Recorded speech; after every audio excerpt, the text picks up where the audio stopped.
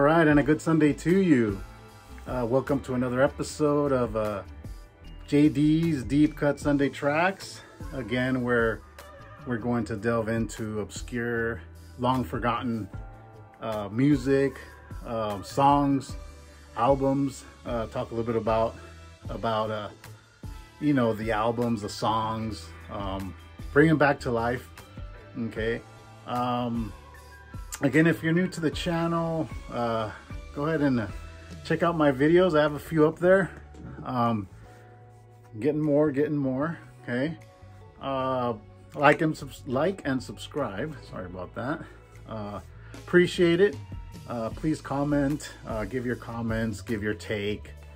Questions, thoughts. Okay, are welcome. And again, I appreciate it. All right, so I hope you're having a good Sunday. Kind of a cool one today. Summer's coming up, okay? Well, coming up, we're in summer. But haven't really had those scorching ones yet. Maybe here and there. I'm not inland, so that's a good thing, I guess. Okay, I know inland could get a little hot, a little scorching, like they say. All right. So today we're going to be talking about my first one. A lot of firsts for this one. Okay, I like this one because it's a lot of firsts. My first Beatles-related album and songs. Okay, my first label release. Okay, this album was the first album released on this particular label we're going to be talking about. And the first member of this band that went solo. Okay, we're talking about George Harrison. Okay, George Harrison and his Wonderwall music album. Very unique album, very different. Wouldn't expect the first solo album to be an instrumental. Okay, Wonderwall music. Okay, this album is very different. Okay, let me take it out of the clear sleeve so you can take a look at it. This is a first pressing, 1968. Okay, this album is an instrumental. Okay, George Harrison wrote this album for the movie Wonderwall. Okay, it was a soundtrack. Okay, so he wrote the music. Okay, very different album. Okay, don't expect. Of course, we're talking about long and obscure lost tracks and albums. You know, don't expect your hits here, your pop music. It's a very fan devotee. I love it. I really love this album. It has a lot of great instrumentation. It has a lot of Indian musicians on there. It has guests. You know, Eric Clapton guests on a song. So the song is "Skiing." That's the song we'll be talking about. "Skiing" was an instrumental played by, of course, Mr. Harrison. Eric Clapton contributed some guitar leads. Ringo Starr was playing some drums. Okay. Again, he wrote this album for the soundtrack to Wonderwall. It's a movie. Okay. It was his debut album. It was the first solo album by a Beatle, and then the first to be released on the Beatles' Apple label. Okay, Apple Records. So pretty interesting there. Okay, you wouldn't think George would be the one to set off and do his solo album, right? After all, he did. I don't know. I feel like he was hovered over by the two monsters. You know, John and Paul. They would always only give him one song or two, maybe, on each album. He's a great songwriter, great musician. I think sometimes people forget how great of an artist and musician George Harrison was. May he rest in peace. Okay. I love his solo stuff. Of course, I love John Lennon. Was always my favorite, but I don't know, George might be coming up there. You know, coming up, equaling. I mean, you gotta love them all. You know, Paul was just more, you know, just contemporary, a little bit more, not as aggressive on the music, not as edgy. You know, John was always the more edgy one. The more took dares, you know, took chances.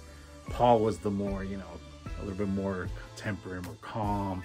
I love Wings though, don't get me wrong. I love Wings. His Wing era stuff, I love that stuff.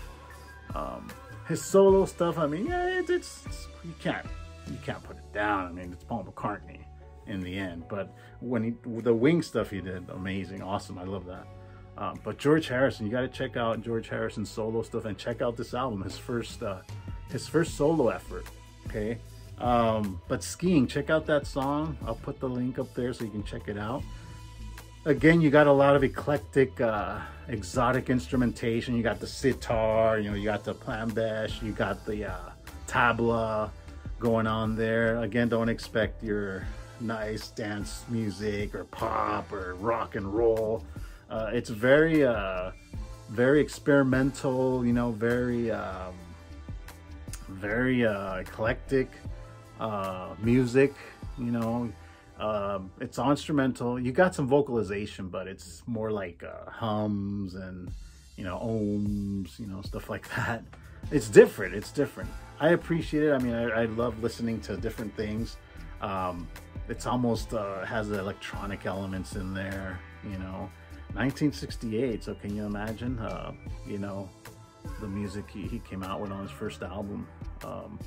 But yeah, it's more of a world experimental, psychedelic, even a little bit there.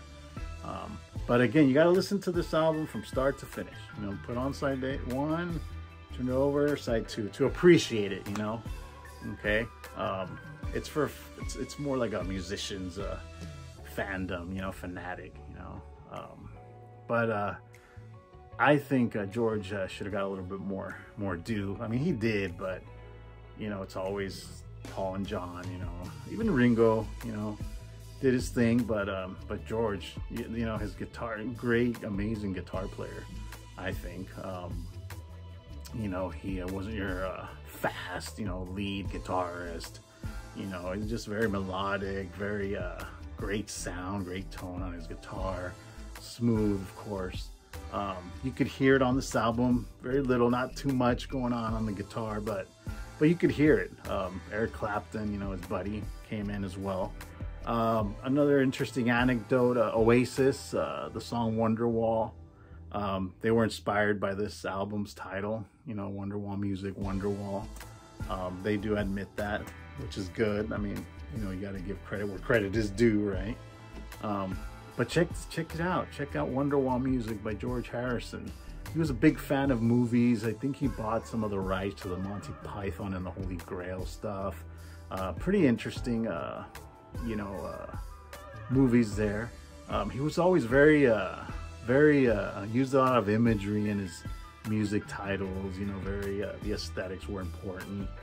You know, the album All Things Must Pass is a great example of all of the imagery he uses on the album. You know, the pictures, you know, the palaces, the mansions, the pics are amazing with the gargoyles and the, you know, all that stuff.